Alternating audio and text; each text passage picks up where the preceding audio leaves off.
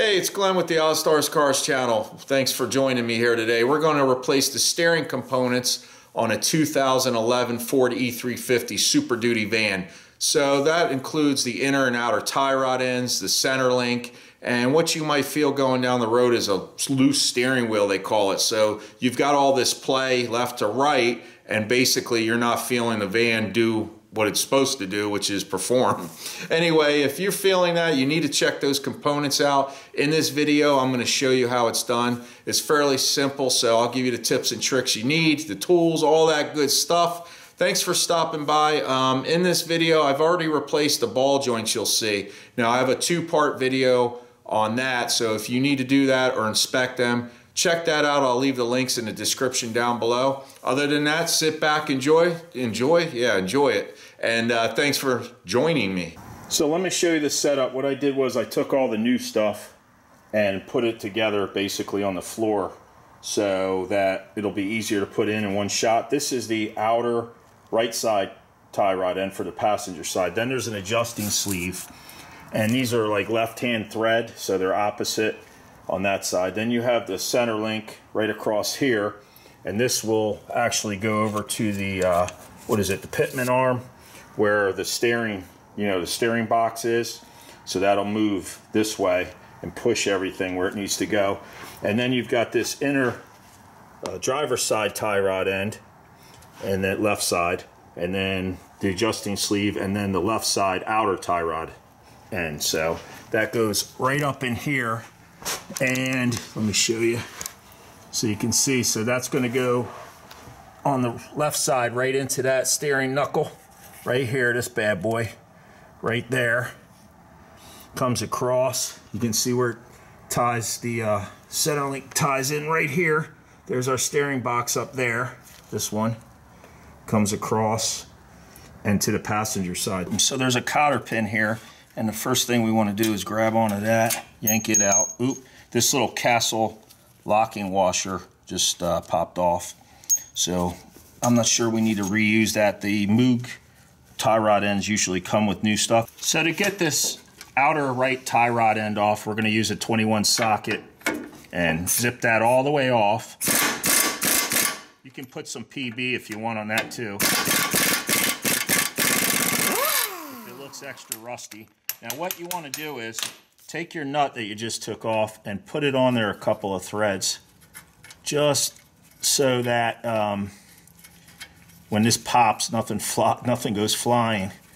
Now we're going to beat on the knuckle right here to remove it, but you can use a spreader. So if you're going to reuse this, there's different spreaders and puller kind of deals where you don't want to rip the boot on your tie rod end. You can use those tools. We're going to replace this, so I'm not worried, but I am going to beat it right here with a 3-pound sledge, and hopefully the light won't be in the way. I don't know. We'll see how this goes. Trying my best here, and I do have safety glasses on. So I'll whack this until this gets loose. The vibration will cause it to free up. There it goes. Oops, I hit the camera a little bit. That's all right. So that's out now. Take our nut off. And you want to loosen these all the way before you break them free, because I've seen where, or it's happened to me, where the nut gets stuck on the thread, and it'll just spin and spin and spin. So you get screwed. You'll have to wind up cutting it off to get the tie rod end off. So there, it's on a couple of threads. Let me put some pressure and beat on it. There it goes. It just pops. So see that? Okay. There we go. So that's loose. Now I want to get these up here. Take this cotter pin out. Sometimes you can just take them out by hand. You don't even need a pair of dikes to yank them out. That one came right out. That's garbage. I'm going to take this little crown washer, I guess you call it, stops that nut from spinning. I'm going to spray this, give it a little penetrant. Never hurts. And let's see if I can spin this off now. Oh, we'll see how tight it is. Might need to get the hammer. Let's see. Oh, there we go. I got it. So it's taken me a couple of minutes. I can't get my air wrench up in here. It's too tight, so got to do it the old-fashioned way.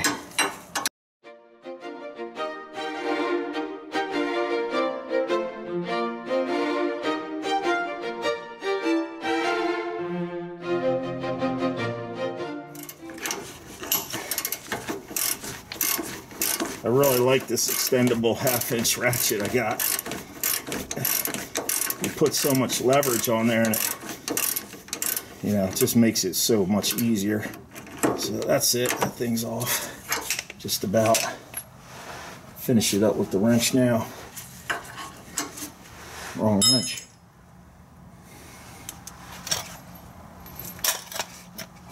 Here we go. Okay, that's off. Done. Now we don't even need to worry about this one here. I don't know what I was thinking, because it's all together. So we're just going to smack this right here. See what we got. Let me put the nut on a couple of threads here so nothing crashes too hard. Okay. There it goes. Bingo. Okay, so now, not sure what you guys can see, but I'm going to pop this driver's side outer tie rod end up and off. Okay, so that's off now. And I'm going to take this nut out. We already got the passenger side free, so all this will drop out. Let me drag this out. This is scrap metal now.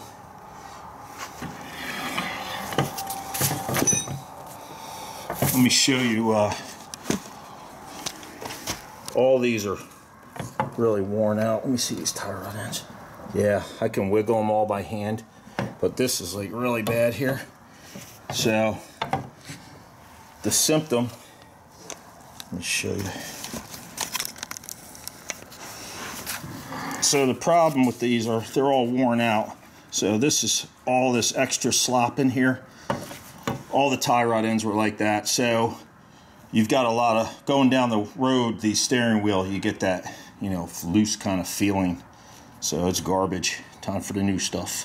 All right, some other prep work I did before I took the old one out. I took some measurements, like from this center point to the, let's say, the driver's side center of the outer tie rod end. That was 24.5. So I took a tape measure, and while the old one was still in, did all that. So I have an idea of where it's got to be. Now you're going to have to, you get an alignment done to set the toe in or out this way.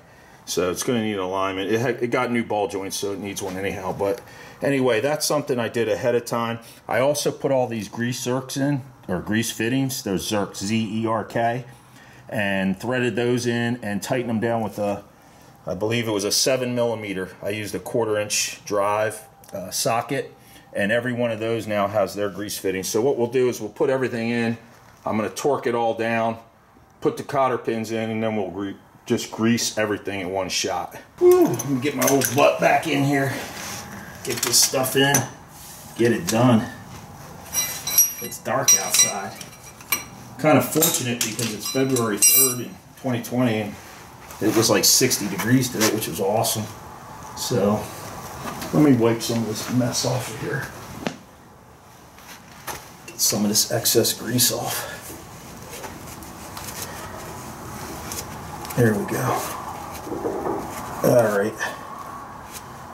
And this arm goes right up to your steering box. That's where your steering box is. Comes down from your steering column. Where should we start?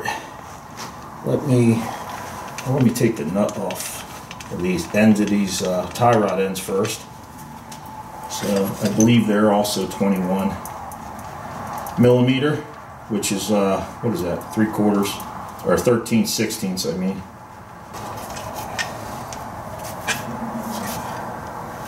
All right, so set the outer tie rod end in. This is going to be like that. You already got your clamps on. We're going to tighten these for the adjusting sleeve. We'll do that afterwards. But push that down as far as you can, and then get the castle nut started. So these don't have that separate castle washer deal. I'm just going to put your cotter pin right through there. So just get that pretty much hand snug right now, which is good. And let me go over here and get the passenger side started. And then we'll get this one in.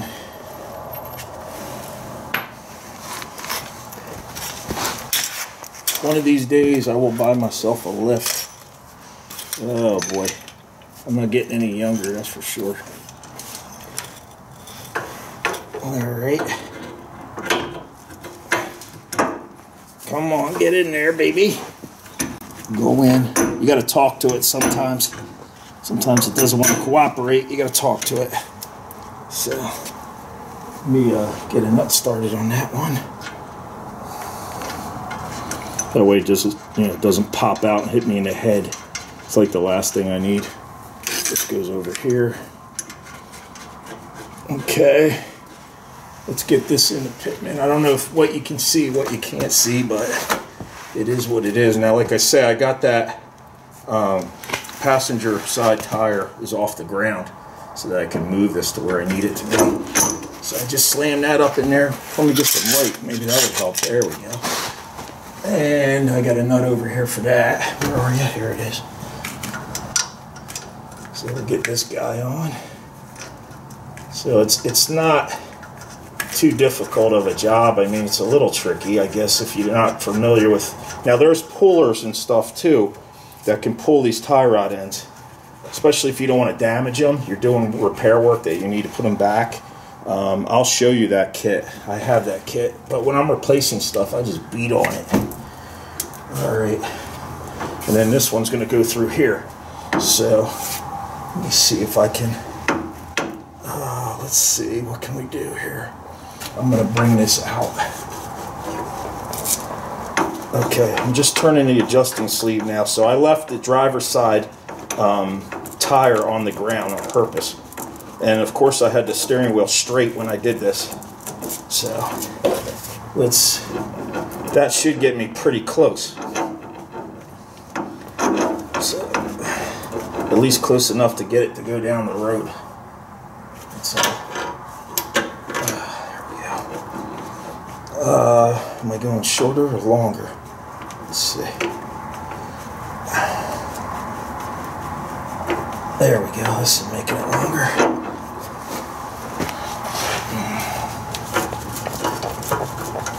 Okay. There it is. Alrighty. So let me find the nut to that. Oh, where are you, baby? Okay, found my nut. Yeah. Alright. So squeeze as tight as you can. Get that started. And everything is in place now. So what we need to do is torque this stuff down. Oop. A big dummy. It would help if I put the castle nut on the right way. By the way, the castle, the crown part goes out. There you go. For any newbies doing this like I just did. Alrighty. You get in the heat of the moment and forget these things sometimes. Alright. But as long as you find them before it's all over, that's what matters. Let me get my wrench. And I'm going to start with this one here. Tighten this sucker down. In fact, I think I can get some socket action on that. So let's do that. That'll speed things up. Oop, going the wrong way. You probably can't see what I'm doing, but if you've ever tightened down a nut, that's all there is to it. And then I got to get the torque wrench out. I'll do all that right before I grease. And we got to get those holes lined up for the cotter pins. So that's important. That's an important step. Let me just get these started. Get some tension on these bad boys. Make sure all your rubber boots are on before you do this too. They should all have boots. That's for sure.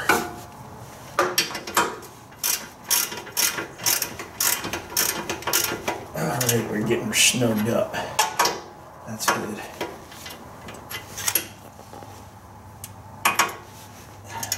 And when you tighten these and you make them, get to the torque that you need, what you do is you never go back. After you snug this up, if you can't line up your cotter pin, you don't loosen it and then line up your cotter pin. You got to go to the next one. You got to commit. So it's kind of sometimes a guessing game whether you can get that final, torque on it, or you got to stop. But I can tell you right now, that probably should be about, I'd say, what, 70 to 100 foot-pounds. Sounds about right. So that one's in. I'll put my cotter pin in now. I'm going to put it through the back side like that so I can see it. Take my dikes.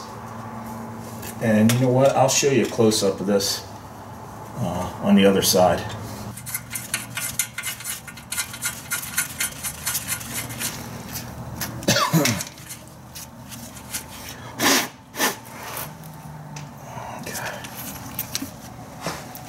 All right, so, let me get this tight.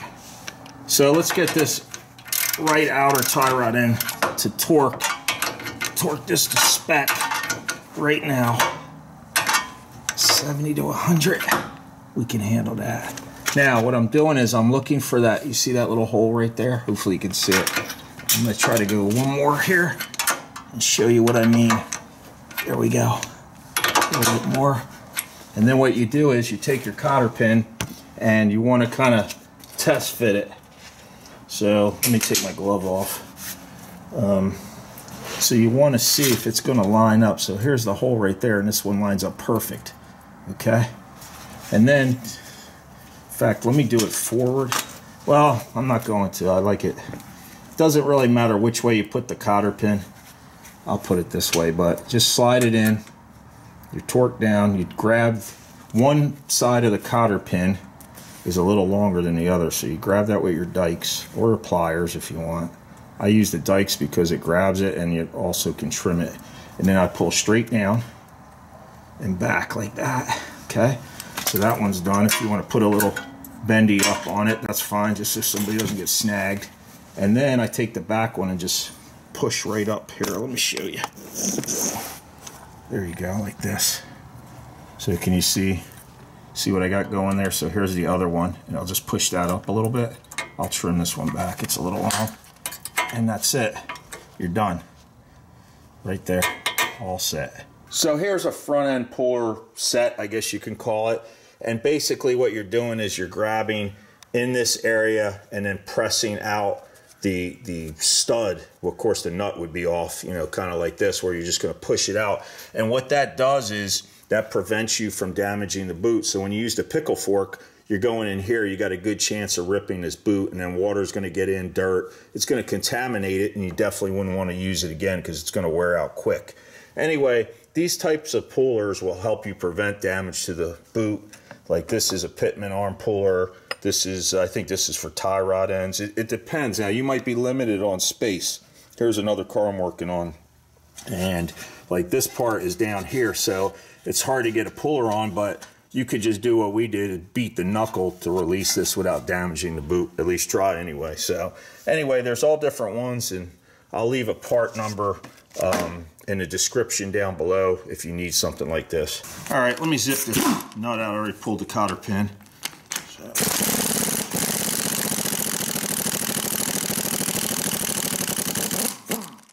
All right, that baby's kind of rusty. Compressor shut off. Let's see if we can get this out. I moved you over. Hopefully there's not too much backlight. So you just take these claws and you put them right back behind here. And what we want to do is kind of center it up. Try to squeeze that on. And you take this center, I don't know what you call it, the threaded bolt part. So while I'm clamping down this way, I'm screwing this on. Oh, you can't see what I'm doing. There we go. I'm turning this. And once I get it kind of hand tight, I'll hit it with an air gun. You could use an air or just a regular ratchet. And let's see if we can pop it off.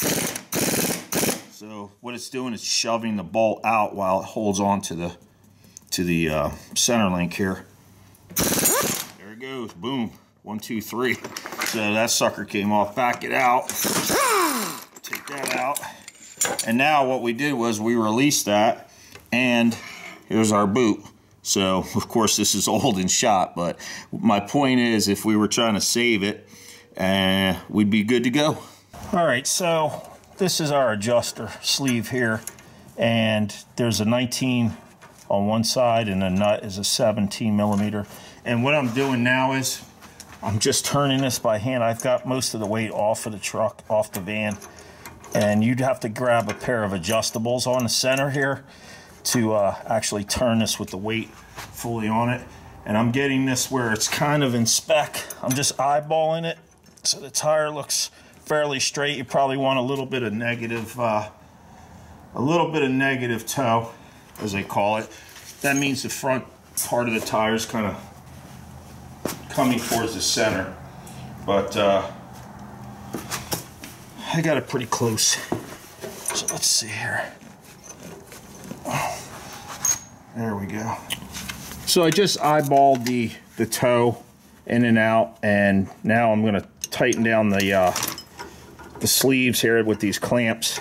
It's a 17, I believe, on the back, and a 19 on the front.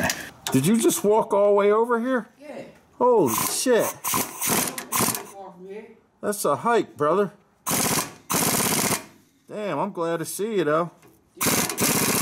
Did you miss me, man? Yeah, man. I was like, damn, let me go see my boy. I'm like, what? Oh, shit. What you guys, man? Let me straighten this up now. Come on up. I'm having a blast down here, man. What? This is fun stuff right here, brother. What you do, boy? What you do, go over there and get the van? Or he brought it over here? Yeah, he dropped it off. I heard somebody in the neighborhood, some of their house on the corner over there. For that girl. I'm here, man. What? I'm here, dude. When you gonna I'm not going anywhere, huh? When you gonna start these bikes up?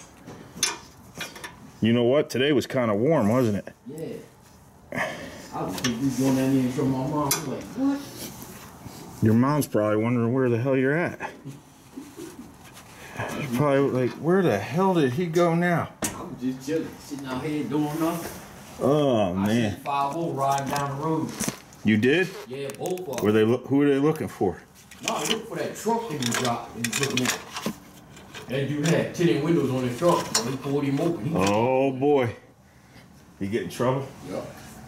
He was down there by that Walgreens with that Walmart, and then he took off from out of that parking lot.